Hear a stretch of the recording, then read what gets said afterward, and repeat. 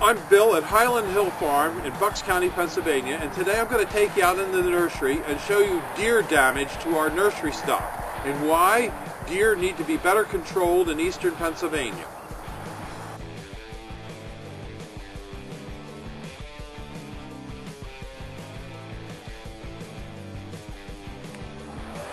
This is a block of Elegantissima arborvitaes. Normally the deer don't eat these. You don't see much browse damage. But rubbing is the critical problem here. Every tree in this block will be ruined by the deer by the end of this year or next year. There's a tremendous population of deer in this area this year. In other years we haven't had such a population problem, but this year it seems to be exceptionally bad. I'm going to take you over and I'm going to show you the cryptomeria over here as well. The cryptomeria over here, we had over 150 of them planted in this block over here next to the Elegantissima, and not one is going to make it to market. We do allow hunters here at Highland Hill Farm, and you can see the reason for the problem here. We have a lot of open space, we're next to a park, and there's plenty of food. In this field right here, there's soybeans. In the next field over, there's corn. There's nice hedgerows for them to sleep in and hide in, so they have plenty of cover, food, and water is just about 100 yards down into the woods. There's several woods around here where the deer lay during the day, and they come out and browse in the evenings and the mornings. So if you want to hunt these deer, we do have a program here at Highland Hill Farm.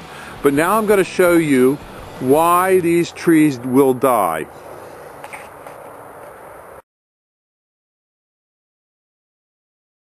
Many of these trees are rubbed completely around the bark. Any tree that's completely rubbed around the bark will die. And as you can see, there's right down the line, there's buck damage that's very severe here. This tree was damaged last year. And over here, this tree looks fairly good right from here, but when you walk around it, it's shot.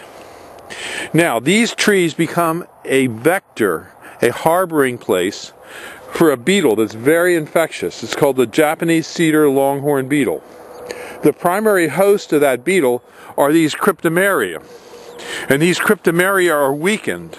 And weakened trees are a prime place for the beetle to survive and to thrive.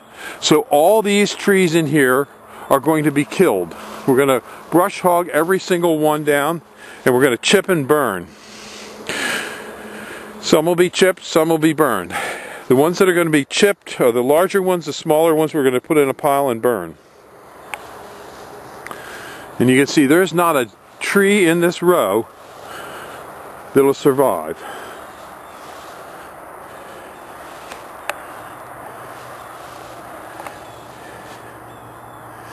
Now the interesting thing is down here we have no problem raising some hardwood trees. As many deer damage as there are here, the hardwood trees that we raise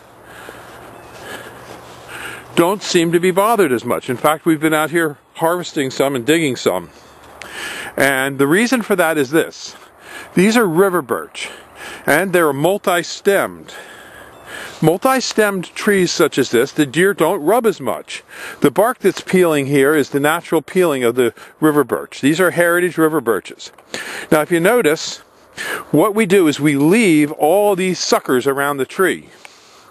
And when we do that, the deer, when they go to rub this tree with their antlers, these branches get in their eyes, and they don't like that.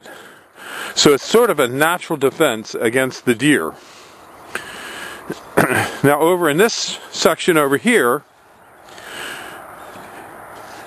these are trees that the deer don't normally eat. This is a copper beech, but they will rub them. But they have pretty much left those alone.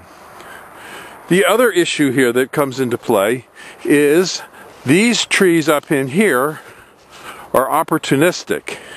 The deer come in off the field, and this is the first set of trees that they find.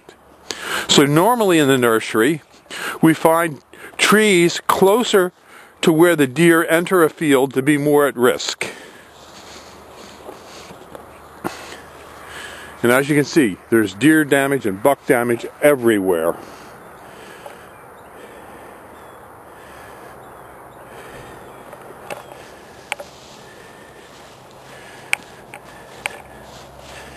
You can see a deer started here, but didn't do any damage. Here come some geese. But you can see, as you go further down the line, there'll be less and less damage. But the first trees always get racked hard, and some of the interior ones will start to show some damage.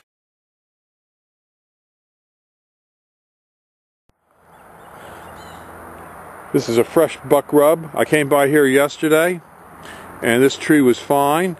And you can see the foliage on this is just freshly rubbed.